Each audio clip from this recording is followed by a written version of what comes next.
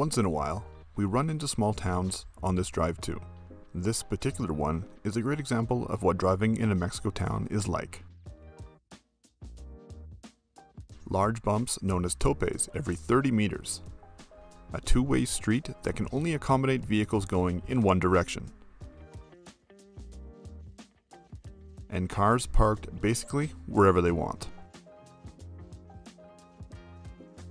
But the towns aren't too large, and we are through in a matter of minutes, and back to the views we're looking for.